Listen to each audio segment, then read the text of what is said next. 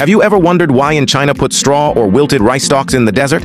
It might look strange, but this simple idea has been stopping the desert from spreading for decades. In 1978, China launched a massive project in places like Ningxia, Inner Mongolia, and the edge of the Tengger Desert.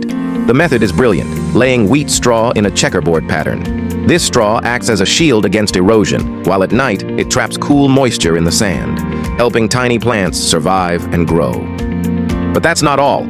They also plant hardy trees like poplar, willow, and caragana shrubs, species tough enough to fight back the desert. Over time, these barren sands have slowly turned green, and many areas are now used as farming fields. This method is so effective that scientists say it can reduce sand movement by more than 90%. And even today, the Chinese government continues to fund it as part of their Great Green Wall project to stop the Gobi Desert from expanding.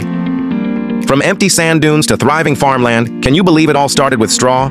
If you think this idea is genius, hit like, share this video, and don't forget to subscribe for more amazing stories.